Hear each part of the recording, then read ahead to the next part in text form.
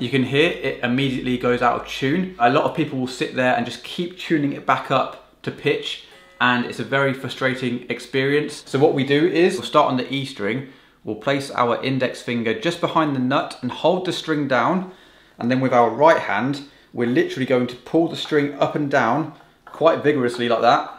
Really stretch the string. If anyone's watching me from through the window, they're going to be like, what is this guy doing? So what we've done there is actually simulate guitar playing for hours and hours, and it's now stretched the string in the same way. So if we play our E flat note on the tuner, listen to this.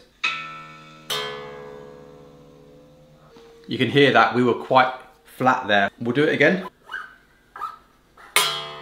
Again, it's a little bit flat. We keep doing this process until when we stretch the string, it no longer goes flat. So now look, we can stretch it as much as we want and it stays in tune.